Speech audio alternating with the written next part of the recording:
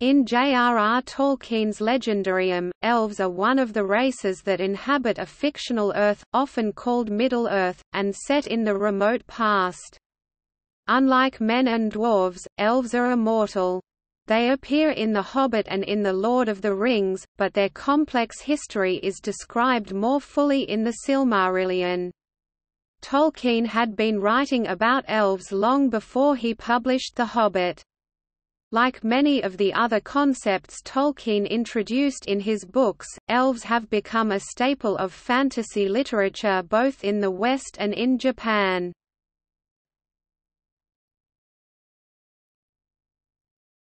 Topic: Development.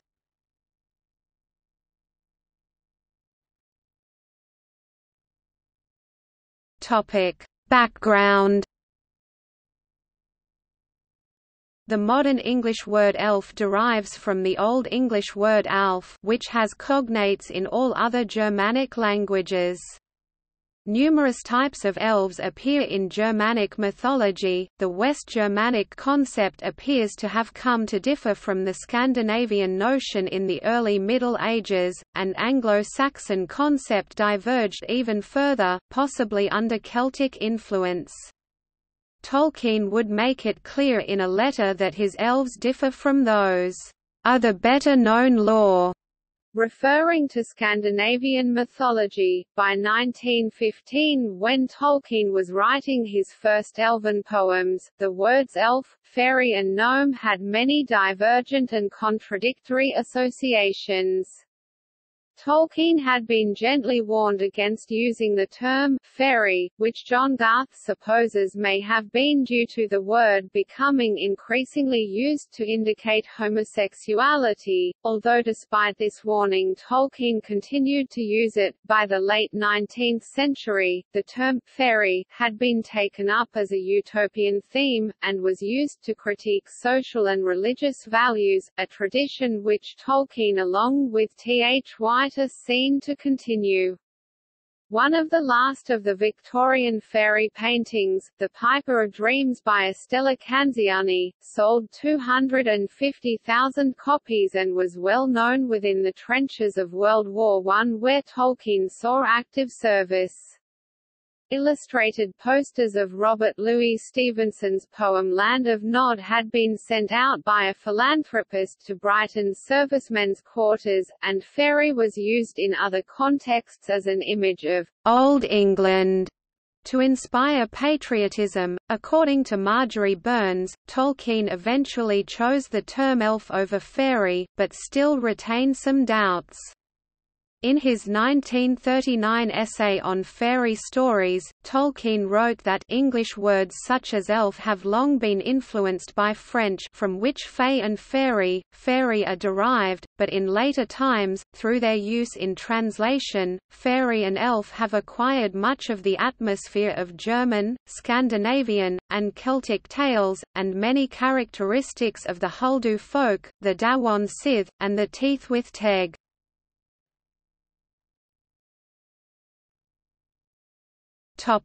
Early writings.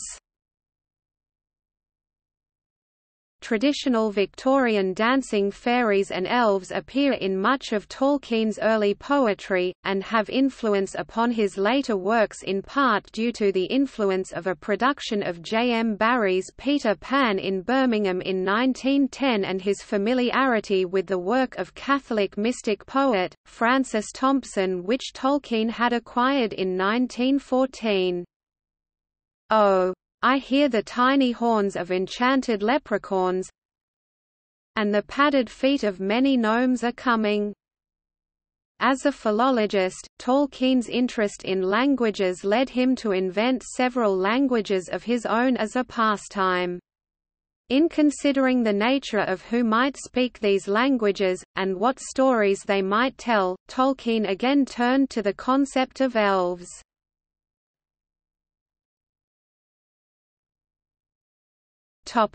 The Book of Lost Tales, c. 1917 to 1927. In his The Book of Lost Tales, Tolkien develops a theme that the diminutive fairy-like race of elves had once been a great and mighty people, and that as men took over the world, these elves had diminished themselves. This theme was influenced especially by the god-like and human-sized Ijosalfar of Norse mythology, and medieval works such as Sir Orfeo, the Welsh Mabinogion, Arthurian romances and the legends of the Tuatha De Danann. Some of the stories Tolkien wrote as elven history have been seen to be directly influenced by Celtic mythology. For example, Flight of the Noldorli is based on the Tuatha De Danann and Le Borga Bala Erin, and their migratory nature comes from early Irish Celtic history. John Garth also sees that with the underground enslavement of the Noldorli to Melkor, Tolkien was essentially rewriting Irish myth regarding the Tuatha De Danann into a Christian eschatology. The name Inwi, in the first drafting, given by Tolkien to the eldest of the elves and his clan, is similar to the name found in Norse mythology as that of the god Ingwifreya, and Ingwifri in Anglo-Saxon paganism, a god who is gifted the elf world Alfheimr. Terry Gunnell also claims that the relationship between beautiful ships and the elves is reminiscent of the god Njord and the god Frey's ship Skiblinir. He also retains the usage of the French-derived term fairy for the same creatures. The larger elves are also inspired by Tolkien's personal Catholic theology, as representing the state of men in Eden who have not yet fallen, similar to humans but fairer and wiser, with greater spiritual powers, keener senses, and a closer empathy with nature. Tolkien wrote of them, "They are made by man in his own image and likeness, but freed from those limitations which he feels most to press upon him. They are immortal, and their will is directly effective for the achievement of imagination and desire." In the Book of Lost Tales, Tolkien includes both the more serious, medieval type of elves such as Fëanor and Turgon alongside the frivolous, Jacobean type of elves such as the Solasimpi and Tinuviel. Alongside the idea of the greater elves, Tolkien also developed the idea of children visiting Valinor, the island homeland of the elves, in their sleep. Elves would also visit children at night and comfort them if they had been chided or were upset. This theme, linking elves with children's dreams and nocturnal traveling, was largely abandoned in Tolkien's later writing.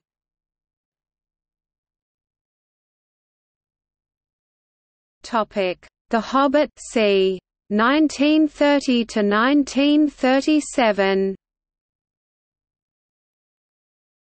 Along with Book of Lost Tales, Douglas Anderson shows that in The Hobbit, Tolkien again includes both the more serious medieval type of elves, such as Elrond and the Wood Elf King, and frivolous elves, such as those at Rivendell.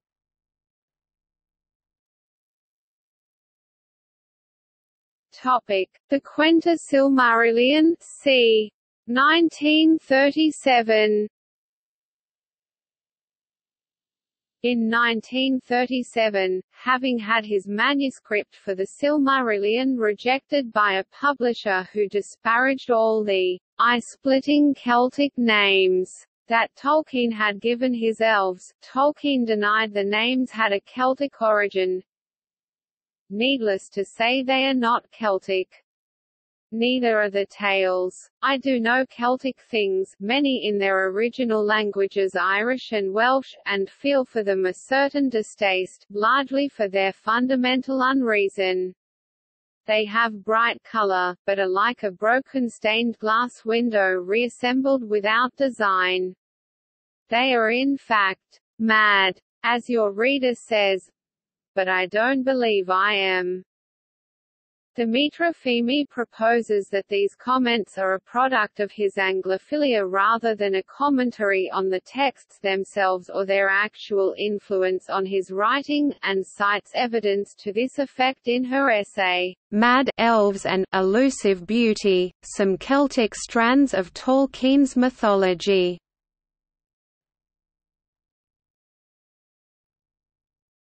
The Lord of the Rings, c. 1937 to 1949.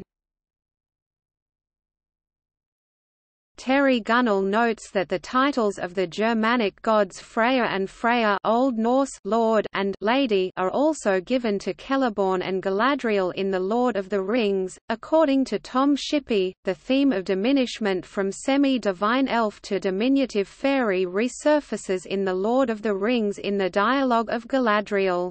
Yet if you succeed, then our power is diminished, and Lothlorien will fade, and the tides of time will sweep it away. We must depart into the west, or dwindle to a rustic folk of dell and cave, slowly to forget and to be forgotten. Writing in 1954, part-way through proofreading The Lord of the Rings, Tolkien claimed the Elvish language Sundering has a character very like British Welsh, because it seems to fit the rather Celtic type of legends and stories told of its speakers. In the same letter, Tolkien goes on to say that the elves had very little in common with elves or fairies of Europe, and that they really represent men with greater artistic ability, beauty and a longer lifespan. Tolkien also notes an elven bloodline was the only real claim to nobility that the men of Middle-earth can have. Tolkien also wrote that the elves are primarily to blame for many of the ills of Middle-earth in The Lord of the Rings, having independently created the Three Rings in order to stop their domains in mortal lands from fading, and attempting to prevent inevitable change and new growth.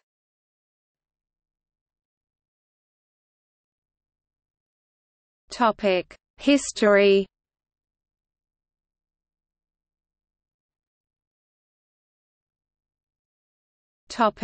Origins. Originally, in Tolkien's writings from the 1910s and 1920s, Ingwe, Finwë and Elwë, their final names, were the eldest of the elves. By 1959 or 1960, Tolkien wrote a detailed account of the awakening of the elves, called Quiviañana, part of Quenya and Eldar. Ingwe, Finwë and Elwë now became the first ambassadors and the kings of the elves. This text only saw print in the War of the Jewels, part of the analytical The History of Middle-earth series, in 1994, but a similar version was included in the Silmarillion in 1977. According to the earliest account, the first elves are awakened by Eru Ilúvatar near the Bay of Cuvinan during the years of the trees in the First Age. They awake under the starlit sky, as the sun and moon have yet to be created. The first elves to awake are three pairs, Iman, first, and his wife Amanai, Tata, second, and Tati, and Enel, third, and Eneli. Iman, Tata, and Enel and their wives join up and walk through the forests. They come across 6, 9, and 12 pairs of elves, and each patriarch claims the pairs as his folk in order. The now 60 elves dwell by the rivers, and they invent poetry and music in Middle-earth, the continent. Journeying further, they come across 18 pairs of elves watching the stars, whom Tata claims as his. These are tall and dark-haired, the fathers of most of the Noldor. The 96 elves now invented many new words. Continuing their journey, they find 24 pairs of elves, singing without language, and Enel adds them to his people. These are the ancestors of most of the Linda or singers, later called Teleri. They find no more elves. Iman's people, the smallest group, are the ancestors of the Vanyar. All in all the elves number 144. Because all elves had been found in groups of 12, 12 becomes their base number and 144 their highest number for a long time, and none of the later Elvish languages have a common name for a greater number. They were discovered by the Valar Orome, who brought the tidings of their awakening to Valinor. The Silmarillion states that Melkor, the Dark Lord, had already captured some wandering elves, and twisted and mutilated them until they became the Orcs. However, Tolkien ultimately became uncomfortable with this Elvish origin, and devised different theories about the origin of Orcs.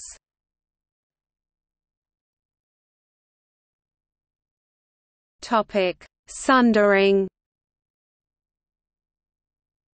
The Valar decided to summon the elves to Valinor rather than leaving them dwelling in the place where they were first awakened, near the Cuvinan Lake in the eastern extremity of Middle-earth. They sent Orome, who took Ingwe, Finwë and Elwë as ambassadors to Valinor. Returning to Middle-earth, Ingwe, Finwë and Elwë convinced a large host to take the great journey to Valinor. Not all elves accepted the summons though, and those who did not became known as the Avari, the unwilling. The others were called Eldar, the people of the stars by Orome, and they took Ingwe, Finwë and Elwë as their leaders, and became respectively the Vanyar, Noldor and Teleri. On their journey, some of the Teleri feared the misty mountains and dared not cross them. They turned back and stayed in the vales of the Anduin, and became the Nandor. These were led by Lenwë. Orome led the others over the misty mountains and Erd Linden into Beleriand. Their Elwë became lost, and the Teleri stayed behind looking for him. The Vanyar and the Noldor moved onto a floating island that was moved by Ulmo to Valinor. After years, Ulmo returned to Beleriand to seek out the remaining Teleri. As Elwë had not yet been found, a great part of the Teleri took his brother Olwë as their leader and were ferried to Valinor. Some Teleri stayed behind though, still looking for Elwë, and others stayed on the shores, being called by Os. They took Círdan as their leader and became the Falathrim. All Teleri who stayed in Beleriand later became known as the Sindar. Note: Ingwe, Finwë and Elwë are not the same elves as Iman, Tata and Enel.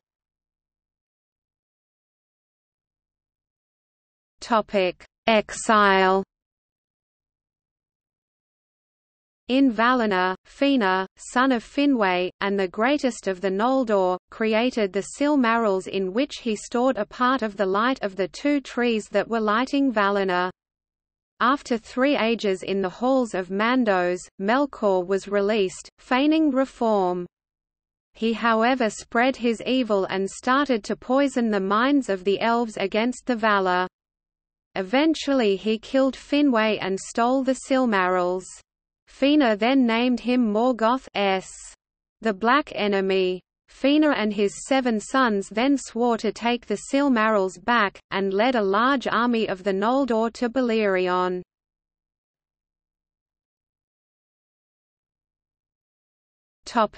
Wars of Beleriand. In Beleriand, Elwë was eventually found, and married Melian the Mire. He became the overlord of Beleriand, naming himself Thingol's Grey Cloak. After the first Battle of Beleriand, during the first rising of the moon, the Noldor arrived in Beleriand. They laid a siege around Morgoth's fortress of Angband, but were eventually defeated. The elves never regained the upper hand, finally losing the hidden kingdoms Nargothrond, Doriath, and Gondolin near the culmination of the war. when all was lost and the elves had been forced to the furthest southern reaches of Beleriand, Eärendil the Mariner, a half-elf from the House of Finwë, sailed to Valinor to ask the Valar for help. Then the ban of the Noldor was lifted, and the Valar started the War of Wrath, in which Morgoth was finally overcome.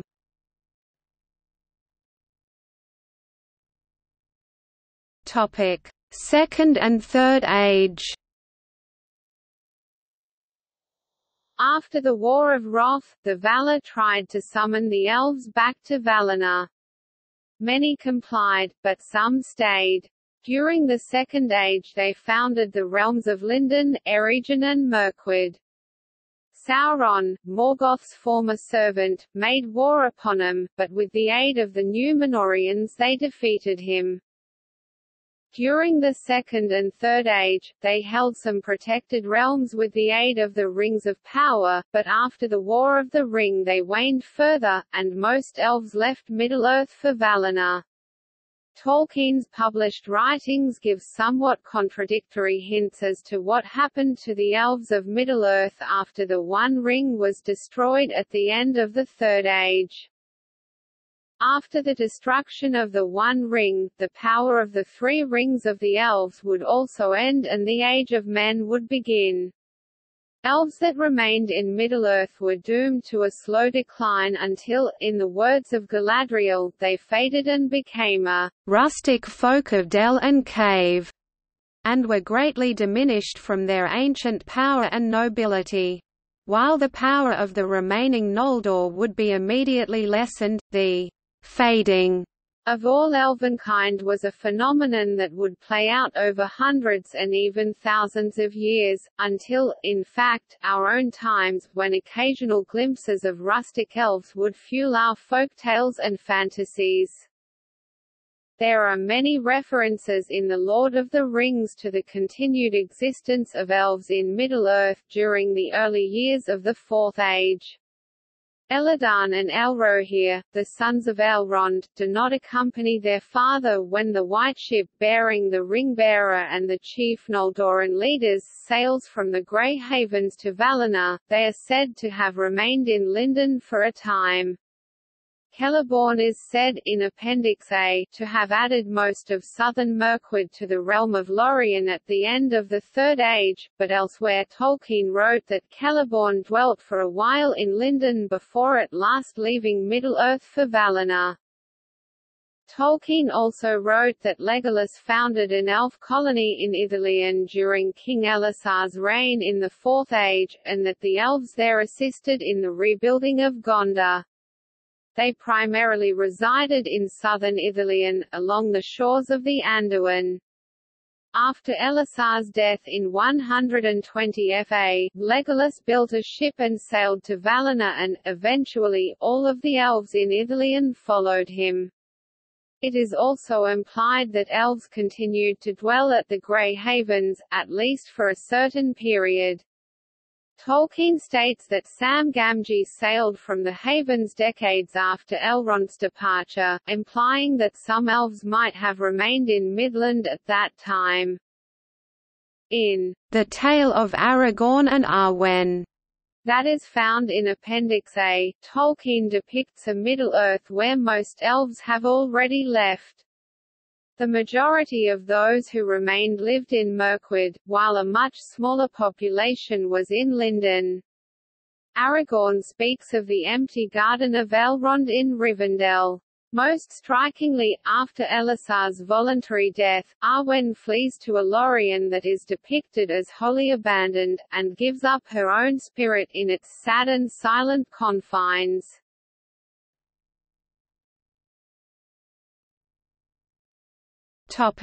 Life cycle. As told in the history of Middle-earth and in Tolkien's letters, elves had a different life cycle from men. Most of the following information strictly refers only to the Eldar, as found in his essay Laws and Customs Among the Eldar, found in Morgoth's Ring.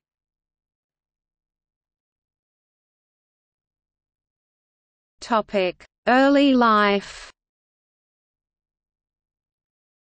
elves are born about 1 year from their conception.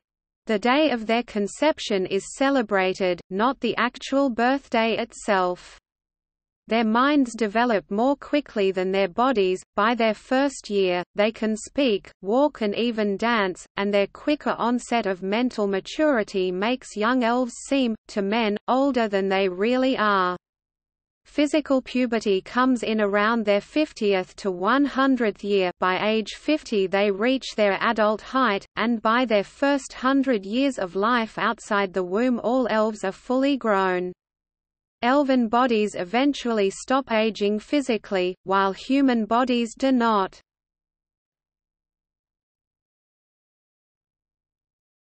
Topic: Sexuality, marriage, and parenthood.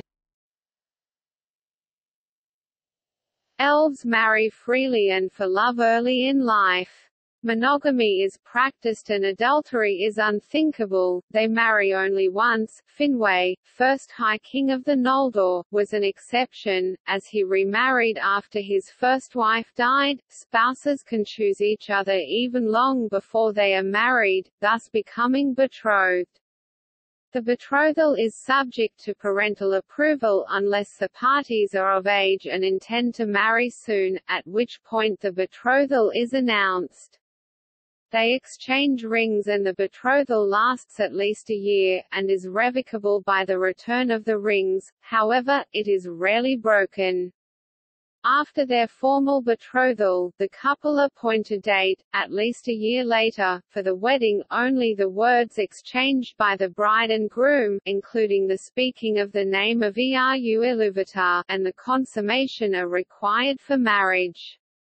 More formally, the couple's families celebrate the marriage with a feast. The parties give back their betrothal rings and receive others worn on their index fingers.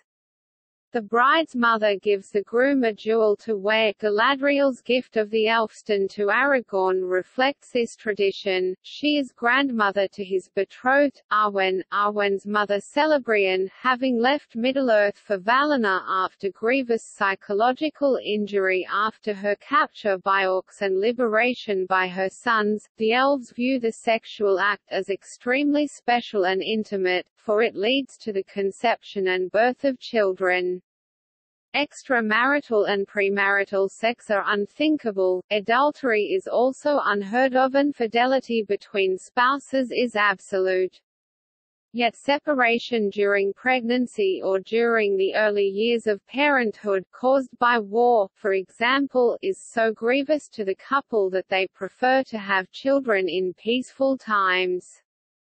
Living elves cannot be raped or forced to have sex, before that they will lose the will to endure and go to Mandos. Elves have few children, as a rule. Fina and Nerdanel were an exception, conceiving 7 sons, and there are relatively sizable intervals between each child, but see below for notes on Elvish birth rates in Middle-earth versus in Aman. They are soon preoccupied with other pleasures, their libido wanes and they focus their interests elsewhere, like the arts. Nonetheless, they take great delight in the union of love, and they cherish the days of bearing and raising children as the happiest days of their lives. There seems to only be one known example of extreme marital strife in Tolkien's mythology, that of Oel and Aradhel, in which the latter actually left the former without his knowledge, resulting in Oel ultimately killing her, albeit he was actually trying to kill their son Maeglin. However, this marriage was far from typical of the elves. Topic: Daily life. The elves, particularly the Noldor, preoccupy themselves with various things such as smithwork, sculpture, music and other arts, and of course, what to eat. Males and females can do almost everything equally, however, the females often specialize in the arts of healing while the males go to war. This is because they believe that taking life interferes with the ability to preserve life. However, elves are not stuck in rigid roles, females can defend themselves at need as well as males, and many males are skilled healers as well, such as Elrond.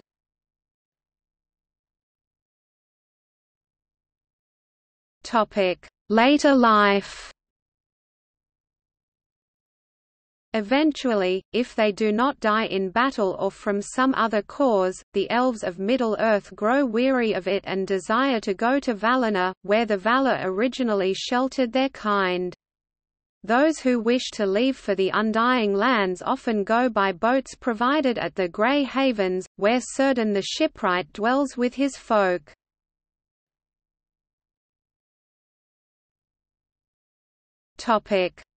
The third cycle of life. Aging, and facial hair. Despite Tolkien's statements in The Hobbit that elves and hobbits have no beards, Círdan in fact has a beard, which appears to be an anomaly and a simple oversight. However, Tolkien later devised at least 3 cycles of life for elves around 1960. Círdan had a beard because he was in his third cycle of life. Martin, Nerdanel's father, had a beard in his second cycle of life, a rare phenomenon. It is unclear what these cycles exactly are, since Tolkien left no notes further explaining this. Apparently, beards were the only sign of further natural physical aging beyond maturity. Nevertheless, Tolkien may have ultimately changed his mind about whether elves had facial hair. As Christopher Tolkien states in Unfinished Tales, his father wrote in December 1972 or later that the Elvish strain in men, such as Aragorn, was observable in the beardlessness of those who were so descended, since it was a characteristic of all elves to be beardless. This would seemingly contradict the information above. Elves sometimes appear to age under great stress. Círdan appeared to be aged himself, since he is described as looking old, save for the stars in his eyes. This may be due to all the sorrows he had seen and lived through since the First Age.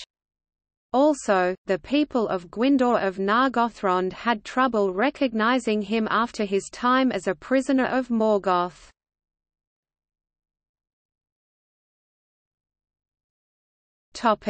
Death.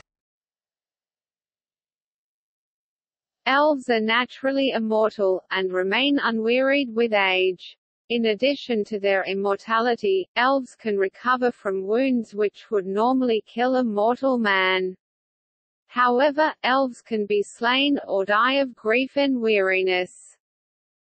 Spirits of dead elves go to the halls of Mandos in Valinor.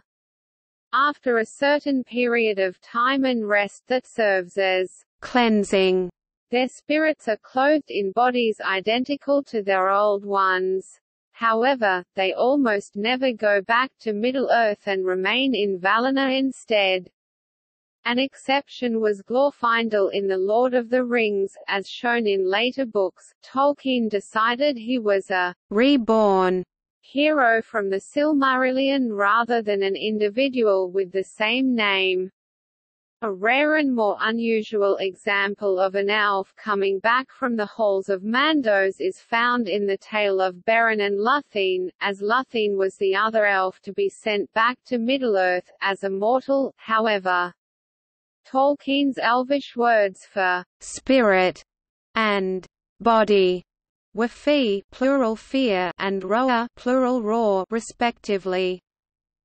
Eventually, their immortal spirits will overwhelm and consume their bodies, rendering them bodiless, whether they opt to go to Valinor or remain in Middle-earth. At the end of the world, all elves will have become invisible to mortal eyes, except to those to whom they wish to manifest themselves. Tolkien called the elves of Middle-earth who had undergone this process, lingerers. The lives of elves only endure as the world endures. It is said in the second prophecy of Mandos that at the end of time the elves will join the other children of Ilúvatar in singing the second music of the Ainur.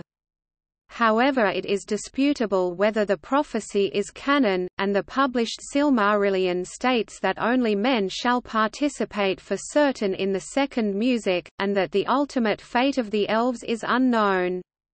However, they do not believe that Eru will abandon them to oblivion.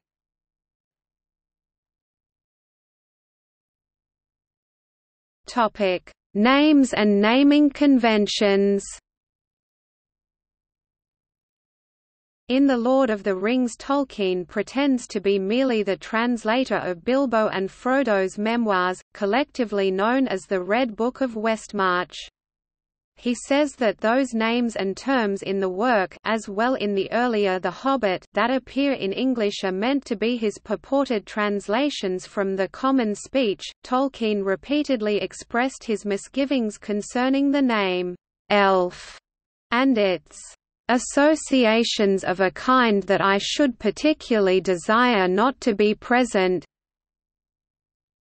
e.g. those of Drayton or of A Midsummer Night's Dream, for the purpose of translations, stating his preference that the oldest available form of the name to be used, and leave it to acquire its own associations for readers of my tale. He wanted to avoid the Victorian notions of fairies or mischievous imps associated with the word, and was aiming at the more elevated notions of beings supposed to possess formidable magical powers in early Teutonic mythology. Oed viz., the Old English Alf, from Proto-Germanic *albes. The elves are also called the firstborn q. minona, or the elder kindred, as opposed to men, the secondborn, as they were awakened before men by Eru Ilúvatar, the creator. The elves named themselves Quendi, the speakers, in honor of the fact that, when they were created, they were the only living beings able to speak. The Dunedain called them Nimir, the beautiful, while their usual name in Sindarin was Eladrim. In other writings, part of the history of Middle-earth, Tolkien details Elvish naming conventions. The Quenya word for name was Essi. An elf of Valinor was typically given one name at birth by the father. It usually reflected either the name of the father or mother, indicating the person's descent, to which later some distinguishing prefix could be added.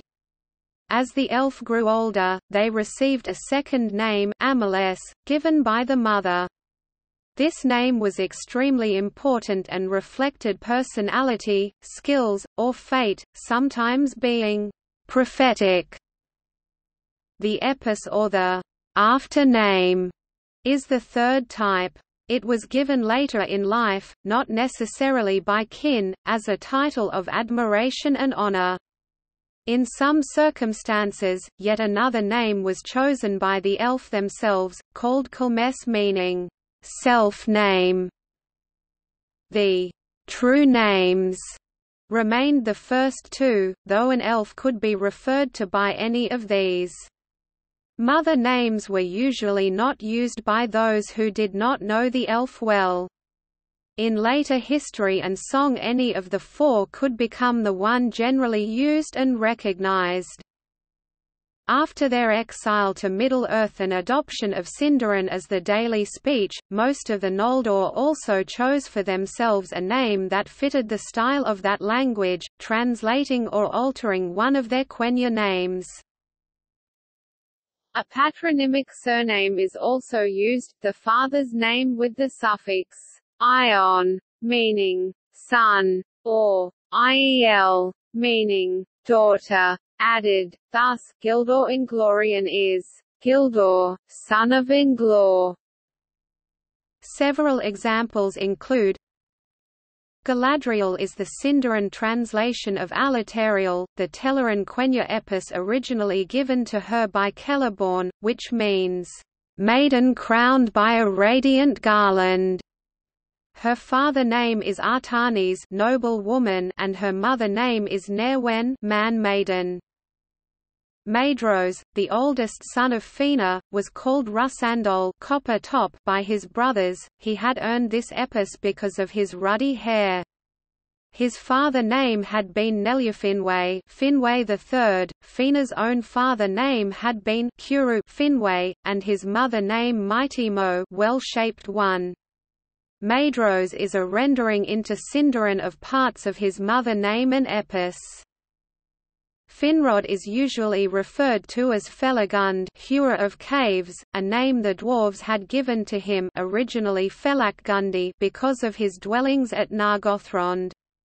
Finrod adopted the name, and made it a title of honor. Círdan Shipwright is the epos of a Teleran elf who remained in Beleriand, and later Lindon, until the end of the Third Age. His original name was only rarely remembered in traditions as Norve, and he was referred to always as Círdan, a title which had been given to him as Lord of the Fallas.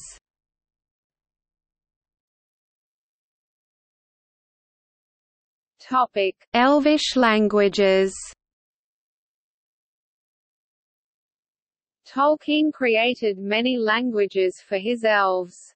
His interest was primarily philological, and he said his stories grew out of his languages. Indeed, the languages were the first thing Tolkien ever created for his mythos, starting with what he originally called Elfin, or Quenya. This was later spelled Quenya, High Elven, and, along with Sindarin, Grey Elven, is one of the two most complete of Tolkien's constructed languages. In addition to these two, Tolkien also created many other related Elvish languages. Elves are also credited with creating the Tengwa by Fina and Cirth Daeron scripts.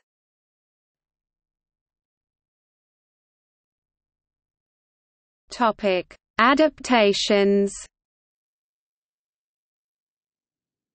The 1977 Rankin-Bass animated version of The Hobbit, with character designs by Lester Abrams, features wood elves as green-skinned warriors with slightly Austrian German accents.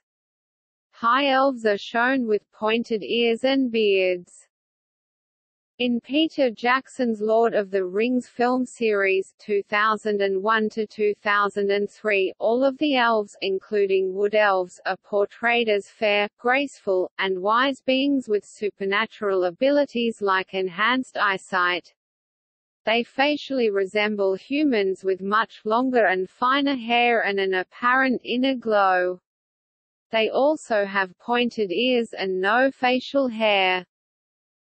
In Middle-earth role-playing Iron Crown Enterprises, 1986, 3 tribes of elves are presented as player character race options, the Sylvan, Sindar and Noldor, each receiving statistic bonuses ranging from 5 to 15 to all attributes apart from strength, with the Noldor receiving the highest accumulative bonuses of any racial type in the game. All 3 tribes are statistically immune to disease, plus 100% chance of resistance, and must be given presence as the highest randomly generated statistic. Elven characters also receive significant skill bonuses with missile weapons such as a bow and arrow, and stealth skills such as hiding. All 3 elven tribes Sylvan, Noldor, Sindar depicted in the Lord of the Rings role-playing game Decipher, Inc. 2001 have varying 1 or 2 points statistic bonuses to bearing, perception and nimbleness, with the Noldor also receiving a bonus to wits and the Sindar to vitality, giving both of these the highest accumulative bonuses available to player characters. The system of skills, feats and flaws further outlines racial and cultural characteristics, bonuses being given to the Noldor in lore and resisting the shadow to the Sylvan Elves for various woodcraft skills, and the Sindar to musical performance. All elves have the ability to enchant objects, and receive bonuses in any test regarding magic. In the Lord of the Rings strategy battle game Games Workshop, 2001, elves have similar statistics to similarly armed men, except for much higher scores for their fighting and courage attributes.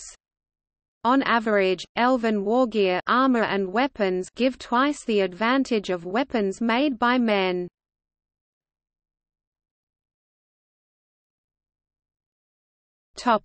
See also: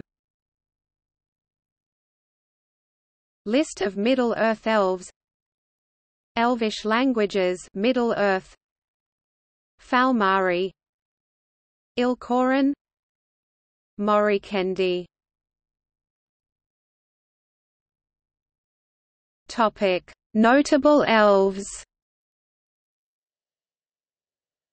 Some notable elves include Arwen Undomiel great-granddaughter of Luthien. Beleg, most skilled of all elves in hunting and tracking. Celeborn, husband of Galadriel. Celebrian, daughter of Galadriel, wife of Elrond, mother of Elladan, Elrohir and Arwen. Celebrimbor, maker of the Rings of Power. Certain Lord of the Grey Havens and one of the oldest elves in Middle-earth at the end of the Third Age. Elrond, great-grandson of Luthien, Lord of Imladris through the Third Age. Elwing, wife of Eärendil. Fina, often referred to as the mightiest of the Noldor. Fingolfin, greatest warrior of all the children of Ilúvatar. Finrod Felagund, king of Nargothrond. Galadriel, greatest of the Noldor save Fina. Gil-galad, High King of the Noldoran elves in exile. Glorfindel, true savior of Frodo after his close call with Morgul Blade at Weathertop. Idril, wife of Tuor and mother of Eärendil. Legolas, one of Fellowship of the Ring, later Lord of the Elves of Ithilien. Luthien, enchantress, fairest of all the children of Ilúvatar. Thingol, king of Beleriand, tallest of all the Eldar, father of Luthien. Thranduil, king of the woodland elves of Mirkwood, father of Legolas. Turgon, king of Gondolin.